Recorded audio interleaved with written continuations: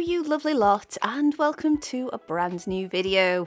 My name is Katie and we are going to delve into the August, also known as box number 96 of the ScrawlrBox variety. If you're new to this channel, or if you're new to ScrawlrBox, let me tell you a little bit about it. So every month you will get mystery art supplies, and within the box you will have a print by a featured artist. This month's featured artist is Willie Watt, and there is a definite architecture theme going on there, not only with the subject but obviously with those colours used. We also have a ScrawlrZine, which we'll get into in a bit. We have a surface to work on, and this month's surface appears to be some marker paper, so it's obviously going to be markers.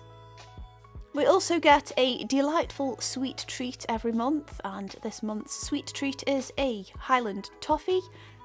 Low-key love these, to be fair. They used to be like a second currency at primary school, and I'm a bit weak to them. I like caramelly toffee kind of sweets. Just putting that out there for no reason. We also have a sticker every month, and I might as well tell you, I put all of mine on these big A2 art folders. I've got a few on the go, and obviously I've got quite a few stickers on there, and the ScrawlrBox and the Upcrate ones do find their way onto there eventually, and I like it. So returning to the ScrawlrZine, we obviously have some information about the supplies, but I'll go into that a little bit more whilst I'm swatching. We also have a bit of a feature interview with the artist, obviously the one that's on the print.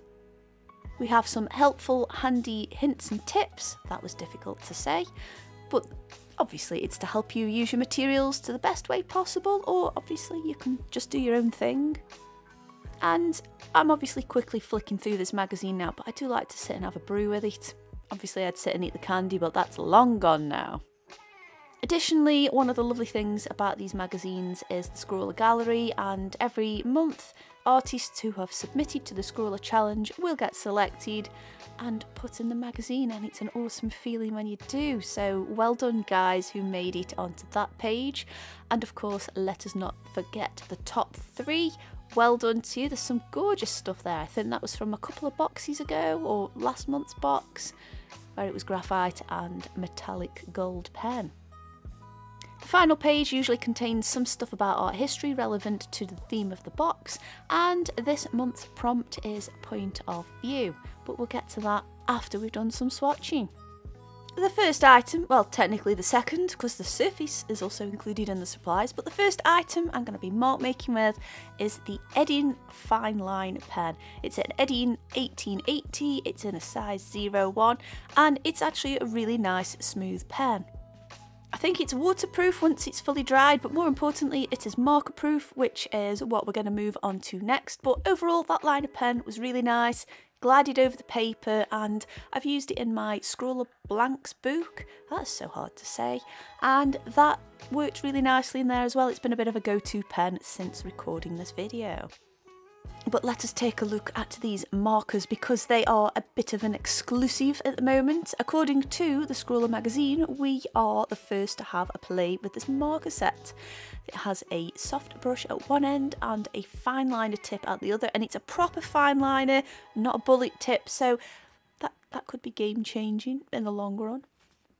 The 6 colours that we have are a light pigeon blue, we have a green clay, a warm grey, a warm grey version 3, a warm grey version 4, and a dark sepia, I never know how to say that. And obviously we've got some nice sort of stone colours there. They're quite pastel-y, apart from the very dark colours there, and that's quite interesting to work with. We don't mind a restricted palette on this channel, do we? Anyway, whilst I'm swatching away in the background there, I guess I'll have a little chat with you guys. So yeah, you'll notice I haven't posted as much just as recently, and it's not that I haven't wanted to, but I also haven't wanted to either. There's no art block or anything really at the moment. I'm a little bit stuck in some areas, but I'm kind of flourishing in other areas as a result. I'm really enjoying creating lino prints at the moment, and I am still filming videos, but they do take quite a while to put together, especially with it being quite technical and with me being quite new to it. So they are still coming, but I've just slowed it down a little bit.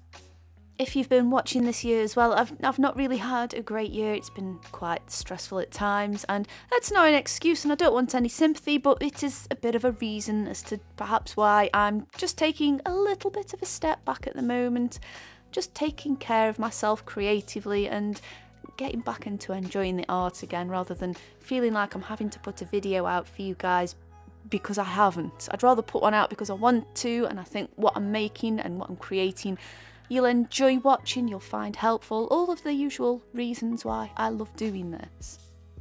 Another reason as well why I haven't published as much just lately is I'm sorting my studio space out, and I'd sorted it out at the start of the year and I absolutely hated what I did with it. It just wasn't working out, so it's a very spur of the moment thing, as I'm sure we've all been there. I've had to do it again, and it's getting there. It's still very messy, and I have phases of where, right, I'm going to work on this particular area of the room, and then I get so distracted because, you know, when you're looking through your old art supplies and then you find something really interesting, you think, oh, I'll just play with that, and then 2 hours have gone by. Or I'll look through like some old sketchbooks or some art books that I've got, and then that's another 2 hours gone, and no tidying up and no sorting the room out has happened. And can any of you guys relate to that? Is this like an arty thing?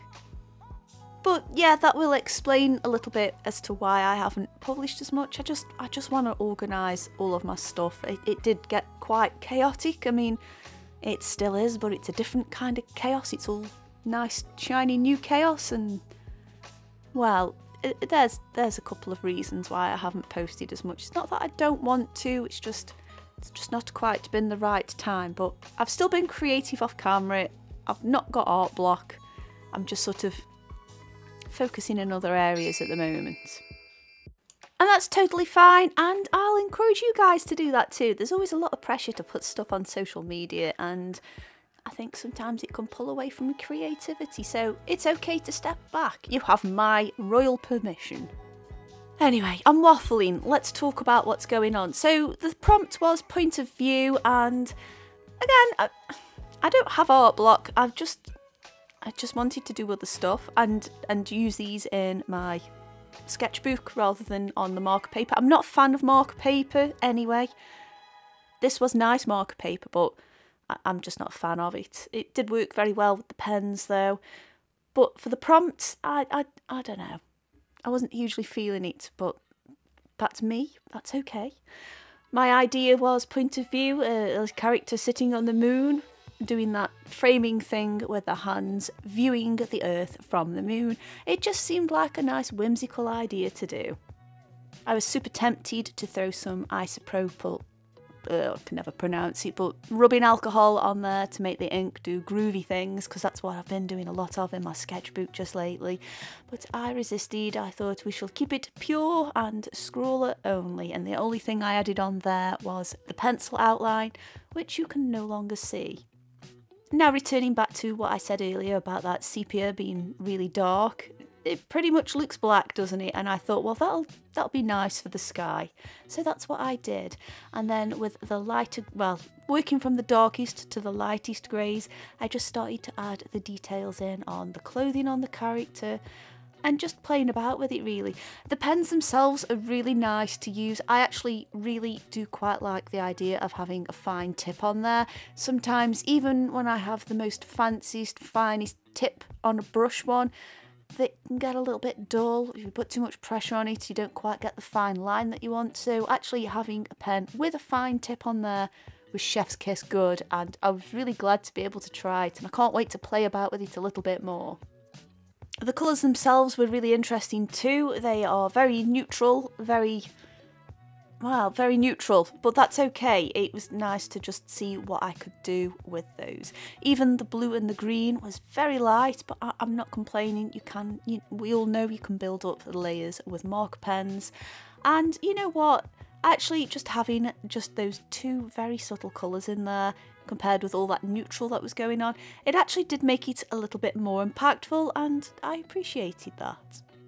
I know it's only been a quick video, but again, thank you as always for tuning in. I do appreciate it.